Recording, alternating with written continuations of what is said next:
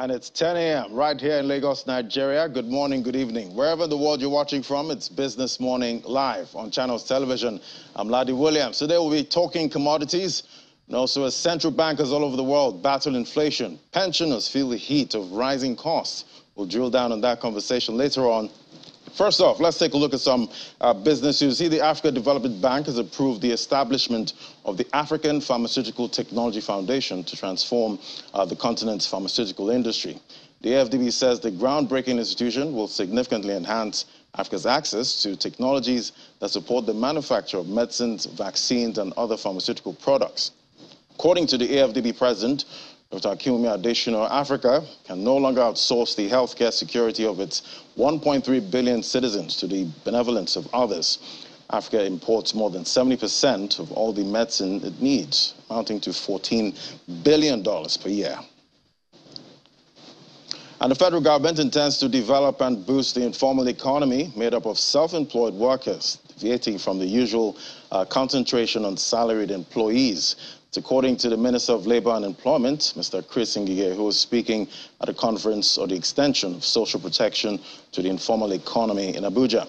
The minister was represented by the Permanent Secretary of the Ministry, Mr. Kachulum Daju, as the government has also rolled out a series of other social investment programs for artisans, youths, and farmers. Do take a listen. So please let's stand up. Gathered here are development experts drawn from the economic and healthcare sector to discuss issues relating to the formalization and social protection of the informal economy, which has been identified as a vulnerable area in need of social economic intervention. According to reports from the International Labour Organization, just about 11% of Nigeria's population benefits from one social protection program or the other, with the majority of the population falling under an informal economy. The country director of the International Labour Organization highlights the repercussion of this phenomenon on the populace. Of course, another issue is around limited financial capacity. We know that many businesses in the informal economy are characterized by low productivity, and in many cases, both business revenue and wages are low and often more volatile than in larger enterprises. And this has consequences for employers and workers' financial capability and capacity to contribute to social insurance. Aside from the social intervention programs, which are designed to ameliorate the suffering of Nigerians, the federal government intends to focus more on informal economy as it will enhance the achievement of the Sustainable Development Goals.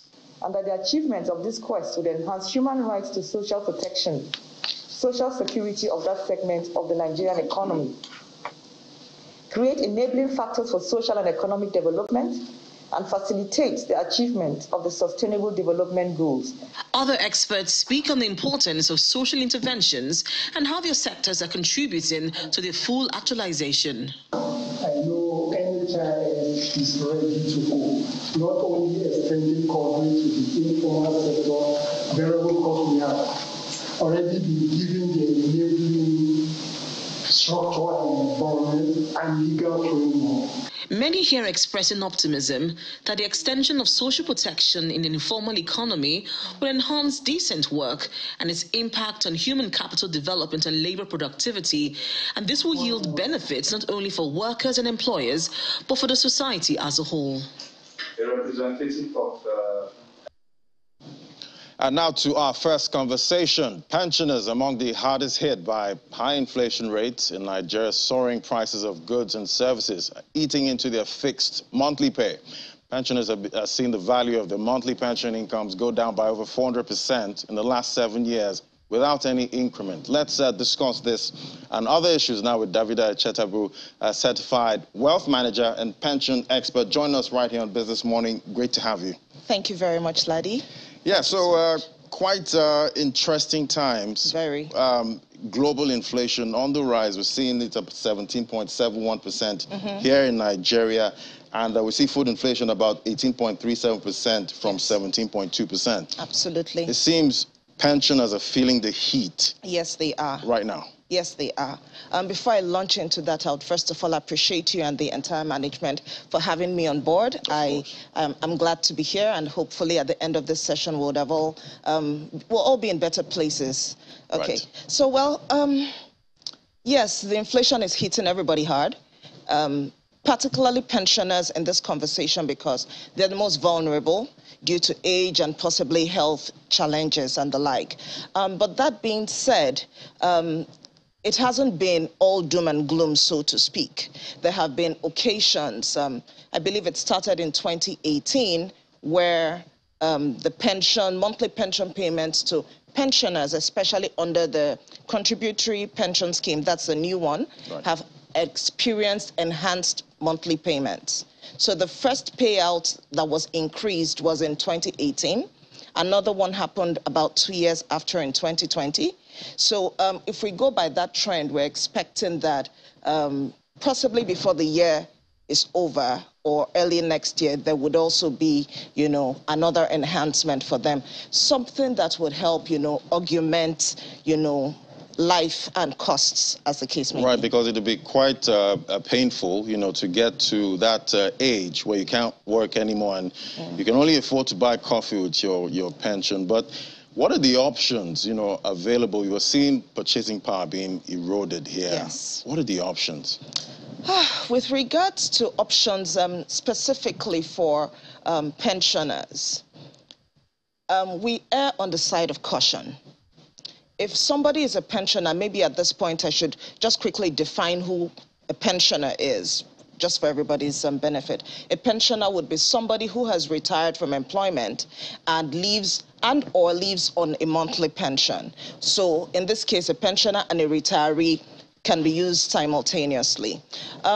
We often advise retirees, pensioners, not to delve into new businesses in their old age, particularly with their nest egg. We have seen in the industry, heard in the industry, where people are told interesting, magical, amazing, glorious stories about some business deal that has never ever been done before, told only to them, and they would clean out, and well, unfortunately, they have fallen victims. Promise of incredible profits. Incredible profits, right. Another one would be that pensioners delve into business where they do not have that skill, because the life and the expertise of somebody who has worked in corporate is different from somebody who's run business. There are two different skill sets, two different orientations. So at this point, the advice to pensioners would be, like everybody else really, would be to prioritize your needs. All the frivolities that we're used to having. Life is in cycles. There are times to pull back a little bit in order to make ends meet. This challenge that we're facing here in Nigeria is not unique to Nigeria. We have heard from relatives, from friends, and even from the news across the globe, where people are now beginning to pay a little bit more attention to where they're spending money and what's important. Right, and everyone now is trying to save, absolutely, save a buck or two. Absolutely. But what would you say, the government can do, to some kind of buffer, for these pensioners? Off the top of my head, I'm sure, like so many other people, we would like to ask, let's have a social security scheme that would take care of our elderly. But between you and I, in the industry, even in Nigeria, we know that would be a medium to long-term project. Data is an issue for us, monitoring, commissioning, the payments, everything about that entire request is going to be a bit tricky, But in the short term, the only other way, to make sure that these pensioners have some buffer would be an indirect approach. An indirect approach because I'm going to tie it to our culture and what is actually happening. No need speaking in highfalutin language. You, I, and a lot of people in our generation, that's the active workforce, we are essentially the pension plan for our elderly parents. and grandparents. It is what it is. Black tax. It is. Right. It is. You know, we know what to do. We may not like it, but we are never going to get to the point where we turn our backs on our elderly parents and say, you lived your life, and so it's time for me to live mine. Now, all that I can immediately imagine would be that the government provides people in our caliber, especially people who run SMEs, you know, some cushion, some policy relaxation to make doing business in Nigeria, you know, easier. If it's easier for the workforce, who are typically the predominant pension plan for the aged, it will trickle to them while they are setting in place a social security program. So it's never going to be a one size fits all. It's going to have to be a multidimensional approach to managing this situation. Quite interesting, quite interesting. But I saw the National Pension Commission reveal that about 9,517 Nigerians who were disengaged by their employees. We drew about 5.66 billion naira from their pension contribution in the first quarter of this year. Yes. What does this tell us? Okay, so I'm going to answer it from two perspectives.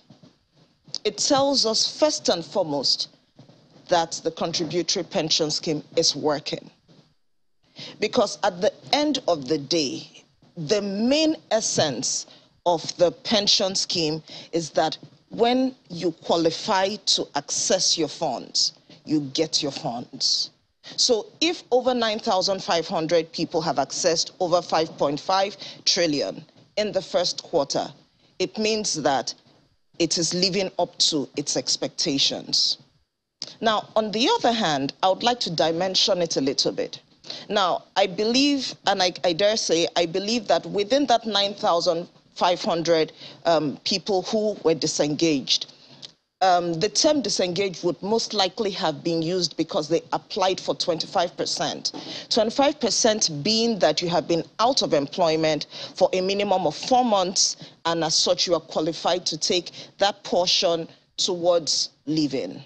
Now, we are very much aware that a lot of our workforce, healthy workforce, have relocated, are in the process of relocating. Right. So a portion of that, I dare say probably a good chunk of it, would not be necessarily because employers have disengaged 9,500 people, but because people over time have been relocating, and after 4 months, they are eligible to withdraw from those funds. So it's a mixed basket. Yes, there would be some disengagements, but we're also seeing pension registration. So it means that even as companies are letting go of people, there are companies who are equally employing. Right. So that's what I can say to that. Okay. Well, for those of us, still in the workforce and still, hustling, day to day, and trying to avoid that old age poverty. Yes. What should we be doing now? Okay. Now, we may not like it, but first things first, we need to first of all project ourselves as pensioners. If you are able to project yourself as a pensioner, it means that you've put yourself in the future, and you're able to connect backwards to where you currently are, and then you can make the right decisions. First of all, you have control only of the money in your pocket, in your custody. Trim your expenses.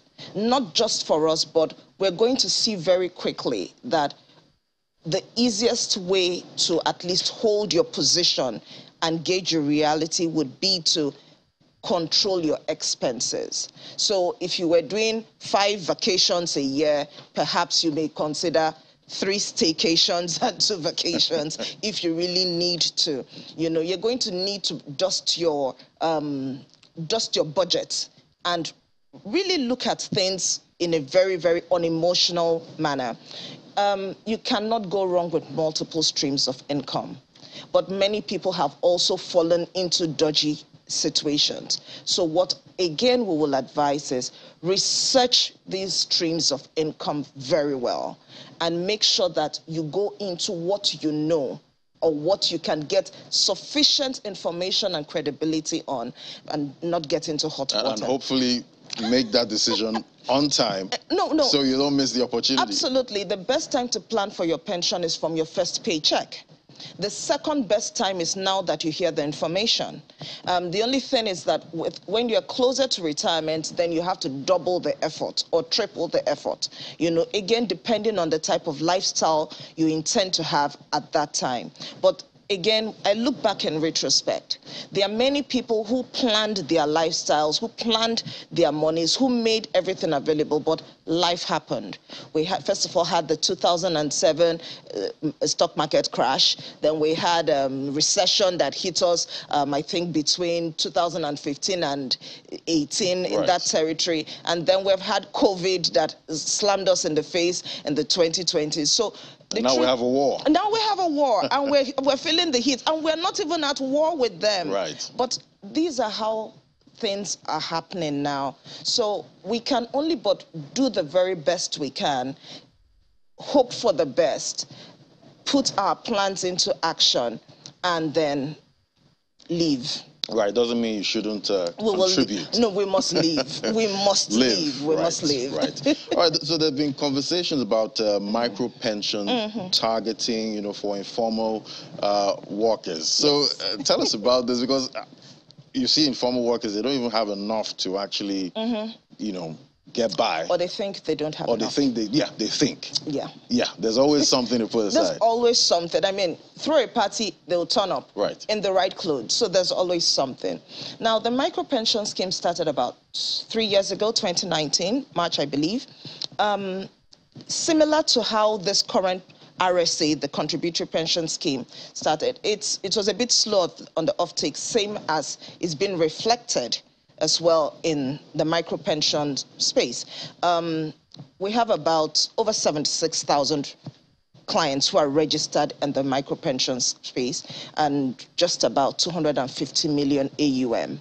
You know, obviously not every PFA is playing in that field yet, but it will pick up.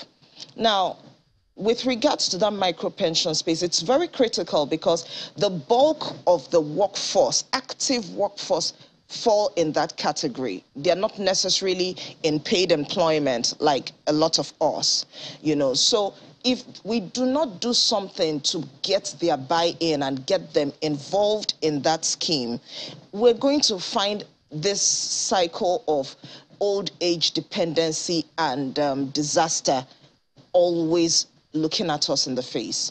Now, a lot of engagements have started happening, but it hasn't yet taken off the way it ought to. It's meant to be flexible enough to let, you know, informal workers, you know, contribute no matter how little. So it's going to be I would easily, just for the sake of ease of understanding, call it a structured adjunct-like type thing. So the values that are going to be going in there are not necessarily heavy values. They're going to be values that would be easier for the informal workers. Now, the work and the trick there is because in that sector, they are not used to delayed reward or benefits, you know, so there's going to be a lot of enlightenment, campaigning to adjust their minds, you know, that this thing is good. However, you would need to wait a little bit. Now, the way it's been handled is you have to go through associations. You know, there are associations in the market, the taxi drivers, the fashion, the artists, you know. All these associations would be the best channels so that at least there is a way of tracking who these individuals are, and it's not a free-for-all opportunity for fraudulent or money laundering activities. Like nobody runs away with your ajo money. All right, thank you so much, David Echetabu, Certified Wealth Manager and Pension Expert. It was great having this conversation with you. Thank you so much. It's my pleasure. All right, we'll take a break now. When we come back, Commodities Market Update is next. Take a look at what's happening in the oil market. Do stay with us. This is Business Morning.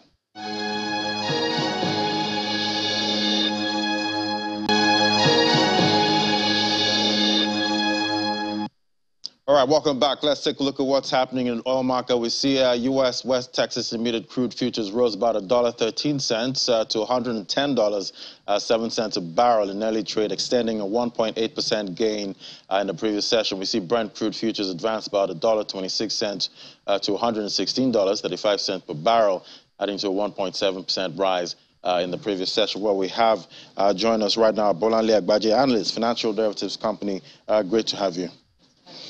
Yeah, so the volatility continues in that market, and we're still above $100. Great, yes. Don't know when we're going to see oil below $100, but what's pushing sentiment right now? Right now, I think it's the G7 talks about, the fact that they're thinking of finding ways to impose a price cap on Russian oil. A lot of analysts don't see how that would be possible without hurting, households of individuals within these G7 countries and even beyond that. Obviously that drives the sentiments of supply concerns. Also, we're seeing some unrest in Libya as well. So that obviously signals a downside to supply. And we haven't really seen any push or increase in the supply, and demand keeps ramping up. So those fundamentals are still, increasing oil prices. Still keeping it elevated at this point. But how is this capping supposed to actually work? I think the idea behind this is to limit the amount of funds available to the Russian economy. They believe that once they do that, the amounts that Russia has to fund this Ukraine invasion would actually deplete over time. And, they'll be forced to more or less stop, this war that they're trying to continue. And nobody knows how long this is going to,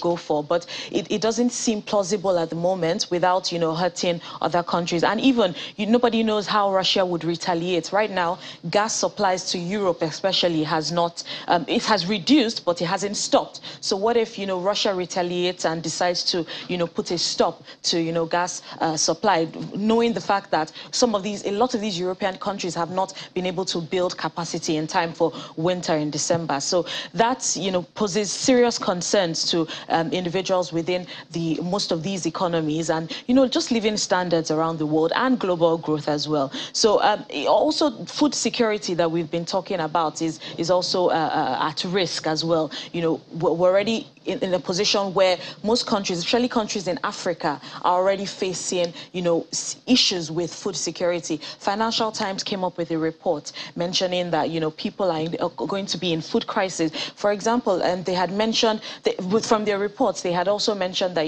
Nigeria is at 20 million people in Nigeria is actually at risk of food insecurity or food crisis. And, many other African countries, Kenya, Chad, some of these African countries are also within that list as well. So what do we say when it comes to... All the projections are quite bleak. I've not seen any positive ones. I don't think there's any positive news at the moment. Yes. And that's just because, a lot of these African countries don't have buffers to, more or less protect themselves. And also you have other countries that do provide or do export some of these agricultural produce, trying to lean towards food protectionism. And that's not really great to more or less cushion the impact of Russia and Ukraine. Right. And also Russia would also need to sell most of their oil and gas. They would definitely sell. But, at this time, if, you're seeing other countries impose food protectionism, it gives more power to Russia to more or less either reduce supply, increase prices,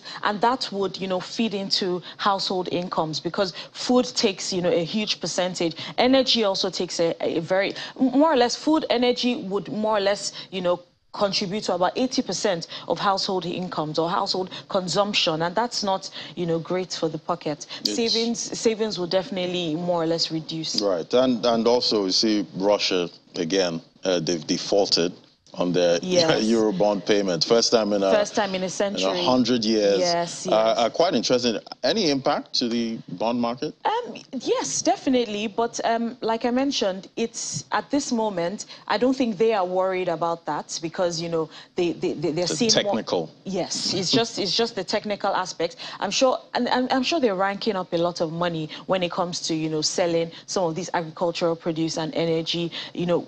And I think right now at the top of their list is this Ukrainian invasion that's going on at the moment. But they still need to pay those bondholders. Yes, definitely. But I don't think it's their priority at the moment. And Putin doesn't seem to. I don't think he seems to care so much. Because if the sanctions, and he's blaming, you know, some of those impacts on the sanctions on the country. So you're not letting me pay my bondholders. Yes. That's your fault at this point. They say the federal government spends about 1.24 trillion naira monthly with subsidy. Yes, that's hitting about 600 naira.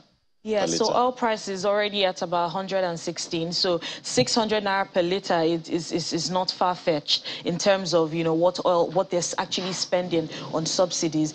Diesel price is already ranging from about 800 to 850 per liter, and oil usually is much more expensive than diesel. So it makes sense that, you know, these subsidy payments are as high as that. And it's obviously the immediate impact of this would be FAC.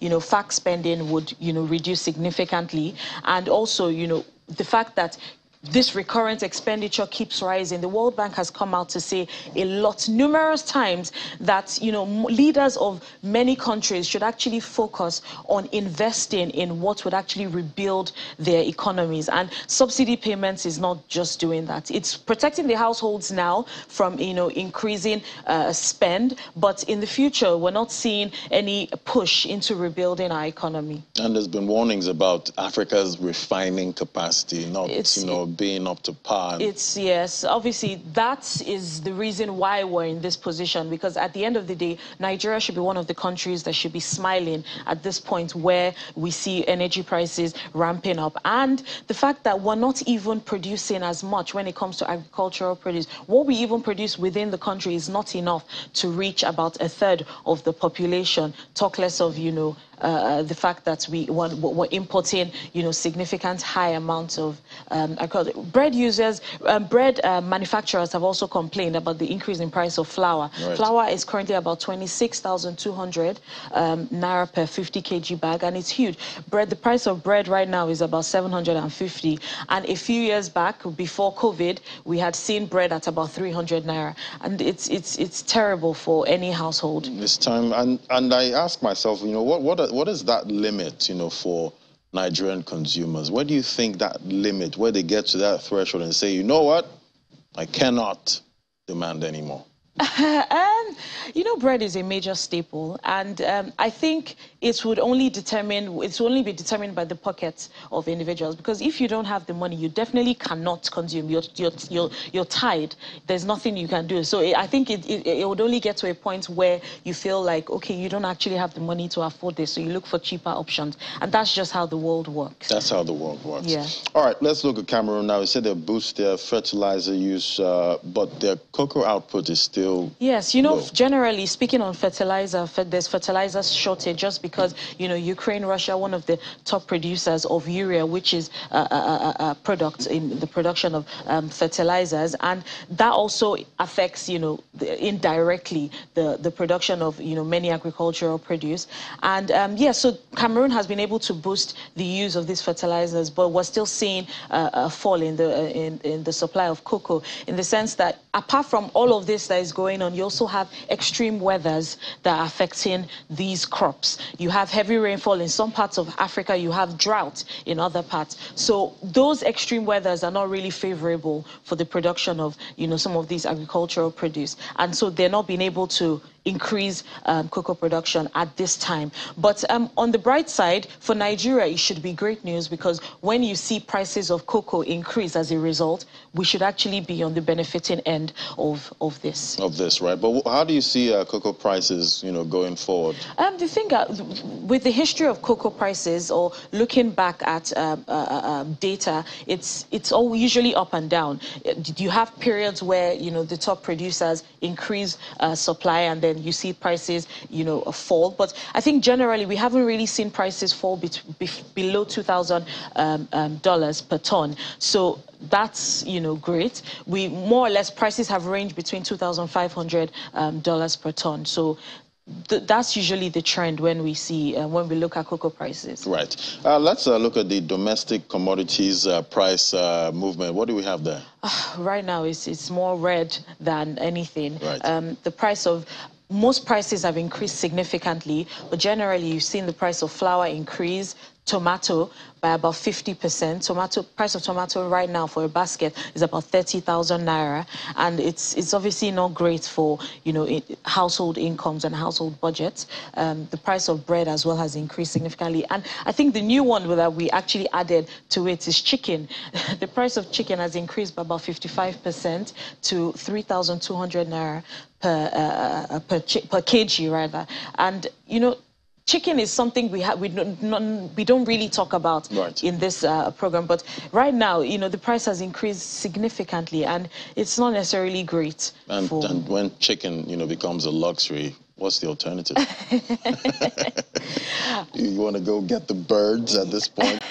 Anyway, how about the agricultural commodities? We're seeing a lot of, that super cycle, seems to still be there. What's driving this now is more or less the seasonal factors. You also have the fact that you have the impact of imported inflation on feeding on those raw materials as well. But generally, I think it's the seasonal factors. This is currently the planting season. So once this is over, we should expect to see at least a minimal fall in some of the prices of these commodities. All right, let's fast forward, to the end of this year. Yeah. Where do you see prices of these major commodities? So we don't expect to see any major changes right now, except, we see significant investment in the production or the supply of these agricultural products, and it doesn't seem like that's what's happening now. Rather, we're paying for subsidies. So unless you see that significant push on the supply side of things, I think that's the only thing that can, more or less change the trajectory. Monetary policy is only working to a certain extent. Fiscal policy, yes, but supply side policies are, what most leaders of economies are looking to focus on right now. And Nigeria, I don't think it's part of, for crying out loud, education is one of the supply side policies, because you need to educate some of these individuals within the economy on how to, farm, for example. But they're still on strike, and it's not great. The domino effect, yes. At this point. All right, thank you so much, Bonale Agbaje, analyst, financial derivatives company. Let's hope inflation peaks at some point. Yes, yeah. We hope. All right, thank you so much. We'll take a moment now. Thank you.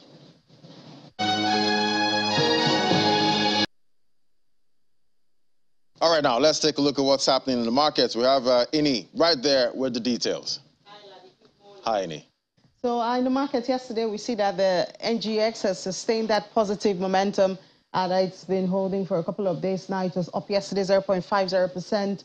Equities cap is still sustaining that 28 trillion naira level, and the activity chart yesterday was all in the green. Volume 266.51 million, value 2.60, and deals has gone up to over 5,000. And I think some of the markets are recovering, but we do see this now. And then banking, led by Access Core and Living Trust, they actually led this positive movement. It's also important to say that MTN Nigeria was also a major contributor to the positive sentiment that we saw in the market yesterday. Consumer goods, however, was down. Industrial unchanged. Insurance over 1.5%, or just about 1.5%. Unfortunately, it doesn't have that much say in the market. Top trades there, you see Living Trust 64.66 million, Transcore 31.79 million, and Access Co 29.27 million. A lot of buying interest there. Going to the unlisted market now, it's still in the negative. No, it was actually in the positive before, but yesterday, the first trading day of the week, it's gone to the negative, almost 1%. Market cap just on the dot, 1 trillion naira there, and the volume, only 8 deals valued at 5.56 million And then just a little bit look of the fixed income market. You remember that FAC that came in on Friday? We're expecting it to have some impacts in the market, but we'll deal with that tomorrow. Let's just go to the equities. I think we have Phil Anigbena. Hi, Phil. Good morning. Good morning, Nini. Thanks a lot for joining us. So it's looking green in the market. Is this really a bullish run, or is it just a fluke? Yeah, well, I think it's basically bargain hunting. And I think in the last conversation we had, I highlighted that volatility will always present entry opportunities, particularly for those who missed out on the last rally, right? So that's essentially what we are seeing, because there's a bargain hunting opportunity in stocks like MTN and a couple of the banks. I was happy to see most of the banks, some of the banks do well yesterday. ETI, FBNH, they did well, as well as Stanbic, right? We see value in these names in the near to medium term. So we're unsurprised. So bargain hunting, essentially. So tell us what goes on with this MTN. Maybe, I mean, since you're a trader, you know some of the behind-the-scenes gist. MTN and Airtel, they are major drivers of the market. And it seems if MTN is on this side today, the next day it's on the other side. Airtel takes it. Is there a plan? Is there a trend with these stocks? Yeah, both companies have reported really decent numbers, particularly for their Nigerian businesses, talking about Airtel, right? Data is a very strong support for both companies. But I think the extra support Airtel gets is repatriation-related demand. So it's used as some sort of avenue for repatriating funds out of the country. So that's the support for Airtel. But for MTN, we think that there's just a very significant undervaluation of the stock in the market. So it's materially undervalued. We see a target price in excess of 270 for MTN. It's a giant. It has dominance in the data space. It has dominance in the voice space. It has massive infrastructure investment across the different countries. And of course, its network coverage is second to none, right? So we see material opportunities for MTN. Airtel is also good, but then so these are factors that investors, not just consumers, consider, before they, jump on any of those ships. But tell us, what happened on industrial goods yesterday? Was it snubbed? Well, for industrial goods, despite recent concerns on that front, we do think that there's long-term value in a couple of stocks. Like I said, volatilities will always present opportunities for entry, right? We still see significant value for WAPCO. We think it's the most underpriced stock in that segment. We also see material value for Dansem as well. We think that in the next 9 months to 1 year, there will be significant returns for those who take bets on them, right? But then volatility is part of the market, right? So the current slowdown or non-movement is also presenting opportunities for people to enter those names. They are very good fundamental stocks. All right, Phil, just before we let you go, when do we expect the impact of the earnings, first half earnings, to start kicking into the market? Well, first half earnings are expected to come sometime in July, maybe towards the mid or end of July. So the earnings are likely to start trickling in. Already, I sense that there are already positionings ahead of the earnings releases, particularly for stocks that are expected to do well. Okomo did almost 9% yesterday. It may not be unconnected with expectations of a very strong Q2 earnings for the company. Same with most of the companies that have rallied in recent times. So we think that positioning ahead of second quarter earnings are already ongoing and it's likely to continue in the next couple of weeks. So what's your projection for the market today? Green, red, orange? Well,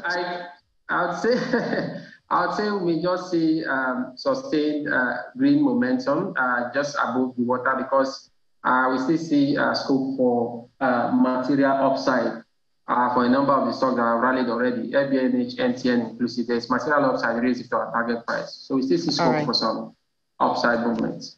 All right, Phil Anigbe, research analyst with Cardinal Stones. Thank you so much for sharing your view with us, and happy trading. All right, Laddie, so that's it from this corner. Over right, Zini, whatever orange is, I just hope I'm not making any losses at this point. Thank you so much. Orange is the safe waters. Oh, safe. All right. As long as I'm not getting a loss. Thank you so much, Amy. All right, so after the break, we head on to London. To stay with us. This is Business Morning.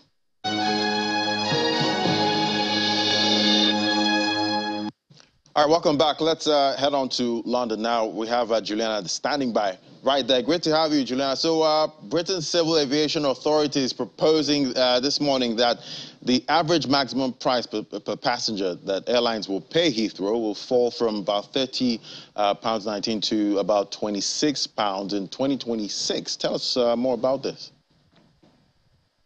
Good morning, Laddie. I think a lot of passengers don't realise that when you are paying for your flight, there are lots of charges that are additional to the actual carriage, and one of those fees is an airport fee. And the more popular or big the airport you go to, the more you're going to pay. So during the pandemic, of course, we know that airports lost millions of pounds. Particularly Heathrow Airport was once Europe's busiest airport, but I believe it was overtaken by Amsterdam. But after a long-running conversation with the Civil Aviation Authority, Heathrow was given the green light to increase this passenger fee by...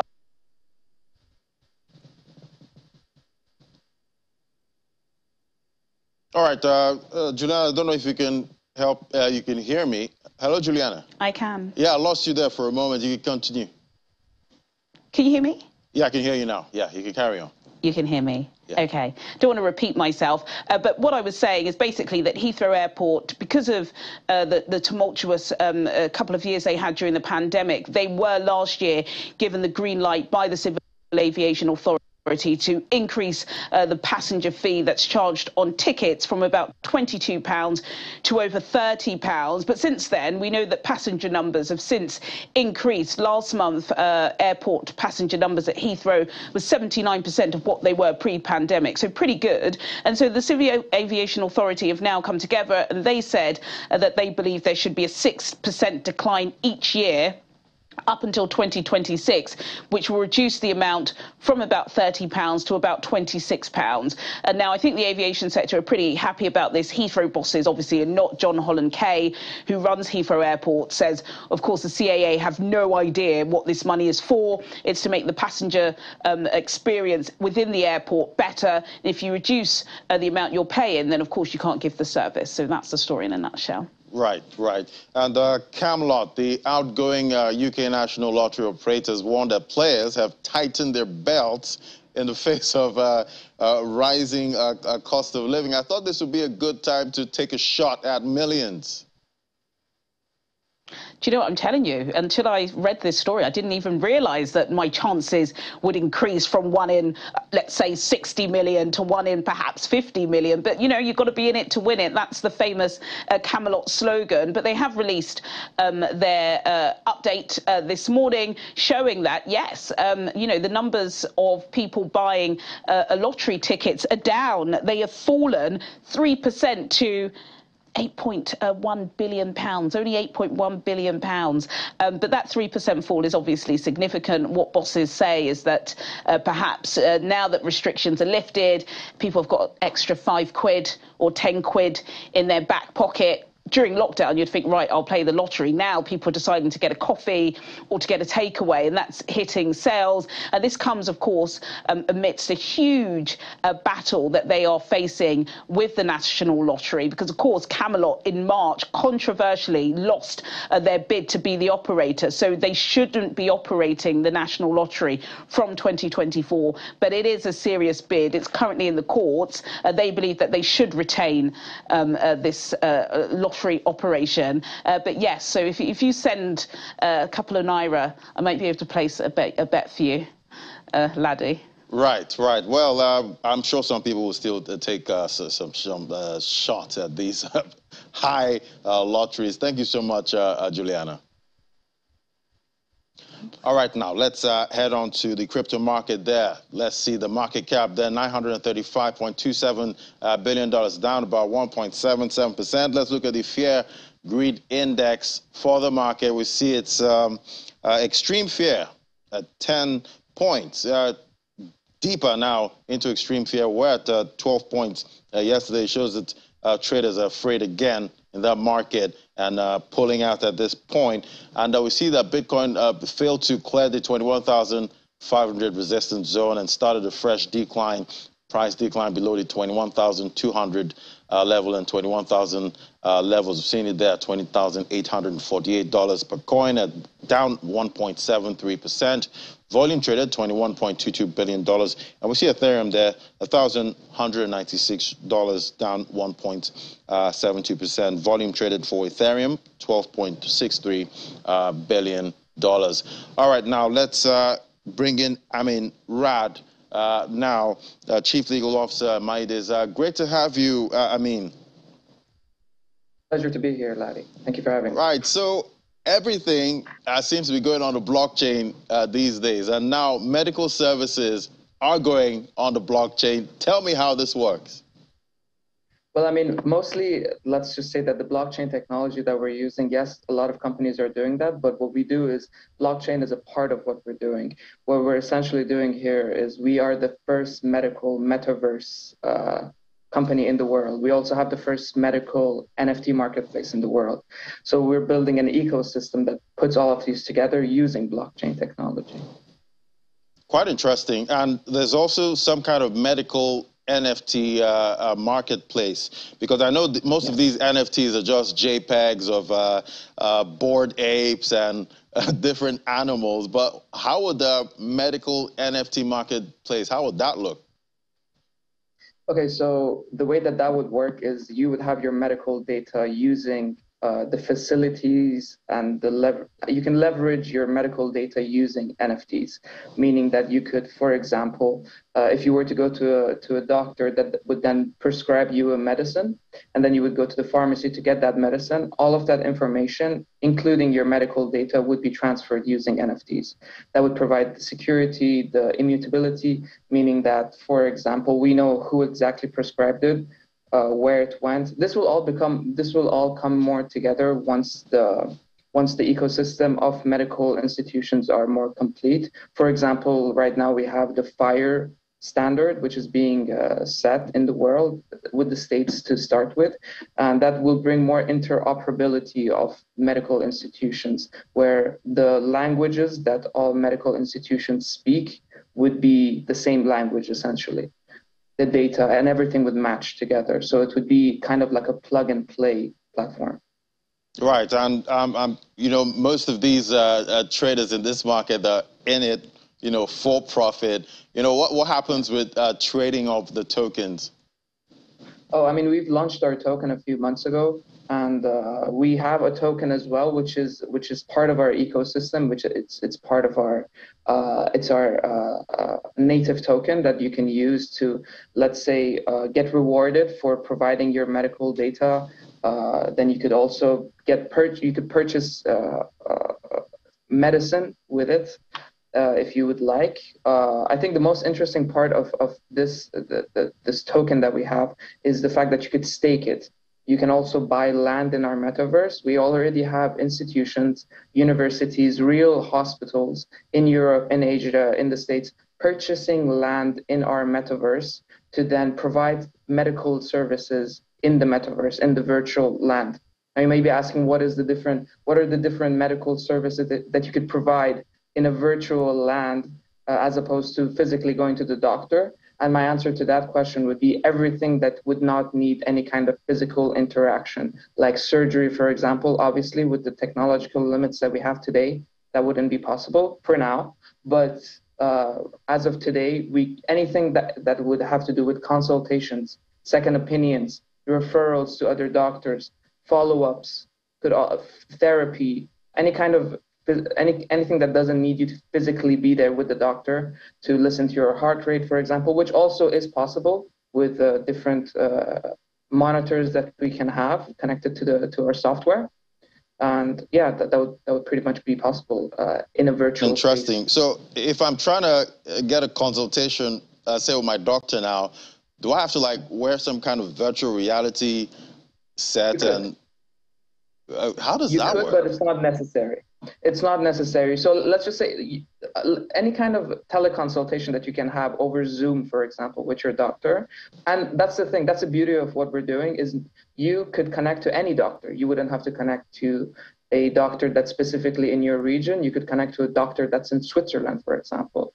We have patients connecting all the way from Asia to Europe, and then being referred to another doctor in another continent even. And that's what we're doing here. So if you were to get a consultation, to answer your question, if you were to get a consultation from your doctor, you could wear the virtual headset, which would be a more immersive experience of what you could be doing. You would sit there with a doctor actually speaking to them in front of you while you're sitting in the comfort of your own home. Quite interesting. I just hope the doctor can actually tell what's wrong with me through. All right, Amin Rad, Chief Legal Officer, thank you for this. Thank you so much for coming on the program today. Thank you. Thank you so much, Ladi. Thank you. All right.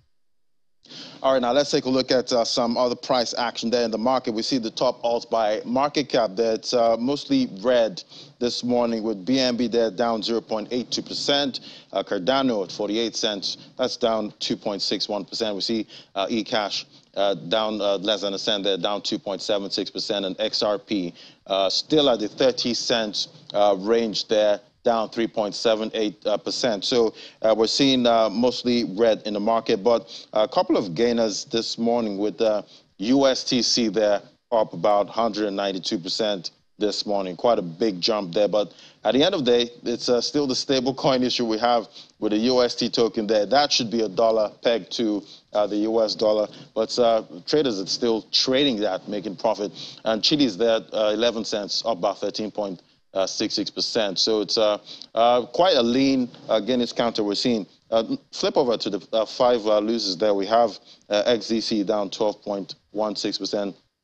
The only double digits loss, and we see Dogecoin there, the king of memes, down 7.72%. So it's a mixed bag we're having this morning. With hopefully traders are hoping that Bitcoin maintains that 20,000 price range. All right, that's it for the markets today, and that's a wrap on the program. Don't forget to join us by 1:30 on Business Incorporated for more updates and developments in the world of business. Thank you for watching. I'm Ladi Williams. Bye for now.